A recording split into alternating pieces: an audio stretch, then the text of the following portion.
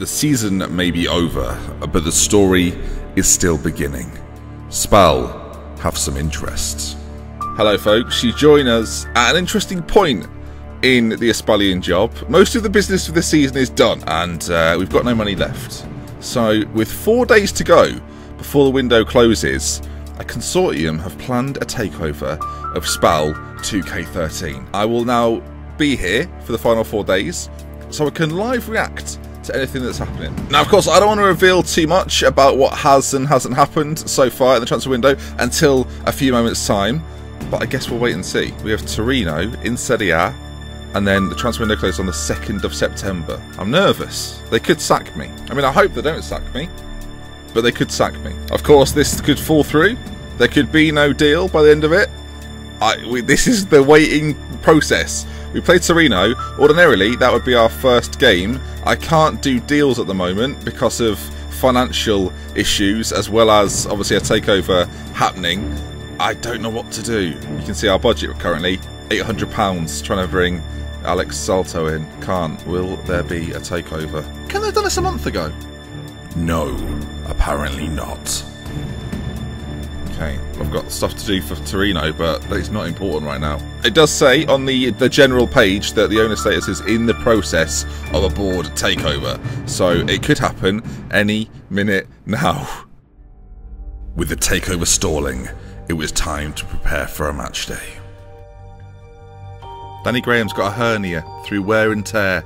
What's he been doing? Right, I'm going to play Torino. I'll let you know what happens in this, and then we'll just sort of carry on afterwards. At half time, it's 0-0. Well, it's the first goal of the season, and it's been scored by the main man, number 71, Dorian Heiser. And sadly for us, it didn't last all that long, but Luke de Jong has scored, and Torino are now level. It's deflected in. Torino are now leading. I realise I've got a new goalkeeper, and you can't see his name, so that's annoying. It's gone in the goal. So, Torino beat us 2-1, opening day of the season. Will we have a takeover? There's an international break coming up.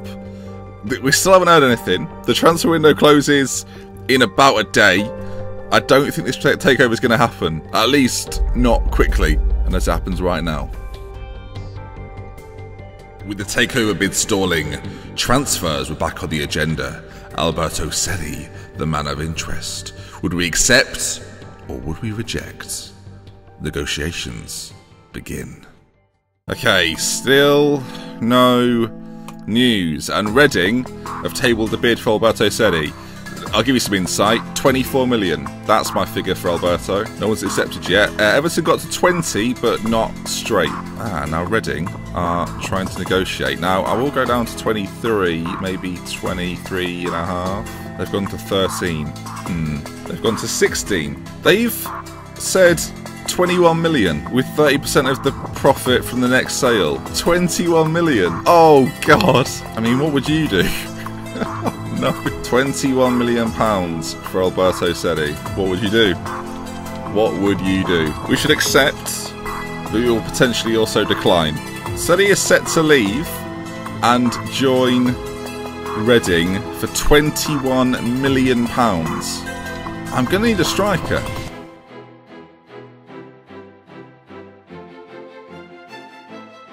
This Parma Hall of Famer was quickly becoming a Spal legend. Would we take the money and run, or would we reject the money and keep a man that has carried us through the previous 2 seasons? I knew a decision had to come today. I don't know what to do. I don't know what to do. I don't know what the right move is here. 21 million pounds. We get 75% of that, so we get a good 15 mil. Like, what do you... God's sake, we've got like no time left. What do you do in this sort of situation? Oh my God, what do you do? I don't know what to do. I don't know what to do. 21 million pounds. Are we still going to stay up if we sell him? Got 23 goals last year, 9 assists in Serie A. Our striking options, we've got problems. We've got 2 injuries. We've got a wonder kid. We've got a loan signing. Like, what? I mean, I can bring players in, but enough? What is the right move here? What is the right decision? Do I keep him for another year, hope he has a good year, but with only one year left on his contract? Do I risk losing him on a free at this point, or for 12 million next year? He's not going to sign a new contract, and our squad isn't good enough to get like into Europe, for example. So am I selling him to Reading, knowing that this is the best money we're ever going to get for him? He's never going to be worth more than this to me. So does that mean we have to accept? Does that mean we have to sell? Does that mean we have to... How important are his goals? Where would we be without his goals last season? Is there enough time to bring someone in to replace him? I don't know what to do.